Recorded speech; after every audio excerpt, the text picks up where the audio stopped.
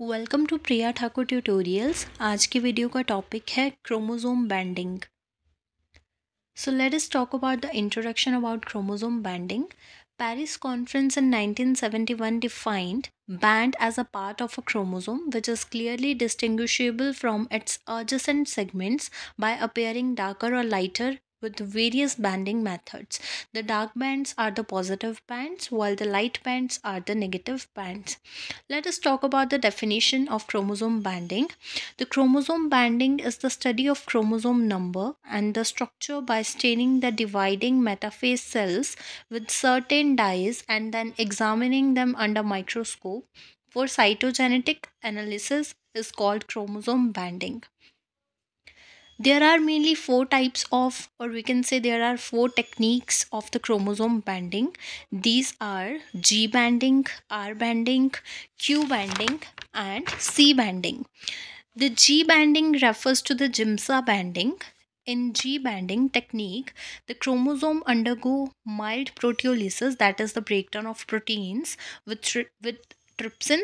Giemsa dye or staining is used in it. That's why it is also known as Giemsa banding or G banding.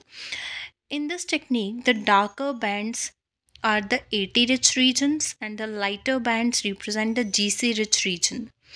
The second type is R banding. The R banding refers to the reverse chromosome banding and it is the reversal of G banding and Q banding.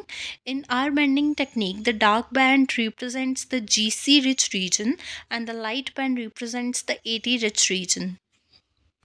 R bending technique also uses Giemsa stain, but before staining with Giemsa, the slide is heated at 88 degrees Celsius in a buffer solution.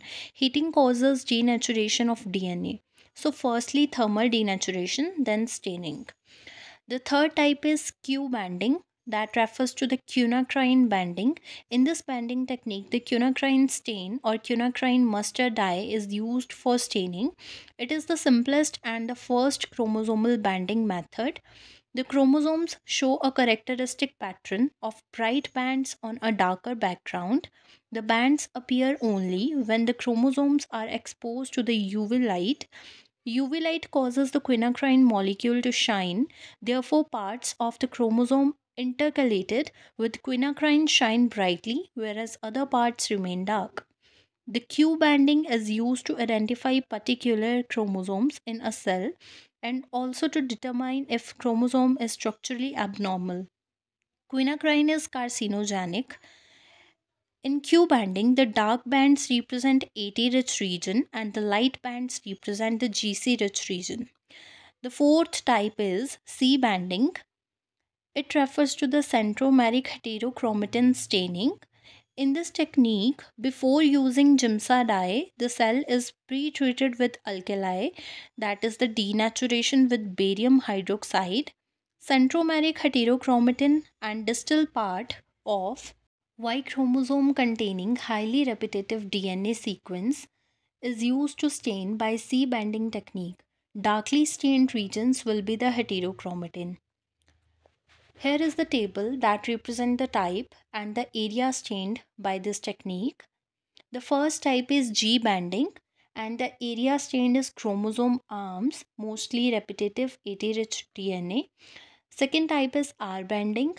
The area stained is chromosome arm, mostly unique GC-rich DNA.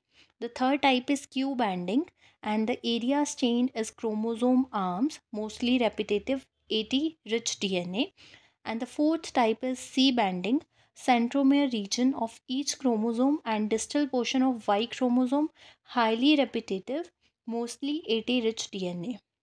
So let us talk about the applications of the chromosomal banding. So the first application is chromosome banding is used to study the heterozygosity or heterogeneous nature of the chromosome. We need chromosome banding. Second is to identify chromosomal abnormalities and rearrangements in genetic diseases like Down syndrome. The additional 21st chromosome that results in Down syndrome can be found using chromosomal banding. The third application is it can be used to establish the relationship between the two species and how each has evolved. For example, chimpanzees and humans. The fourth application is these bands describe the location of genes on a chromosome. The fifth application is to identify normal and abnormal chromosomes for clinical and research purposes in chromosome karyotyping.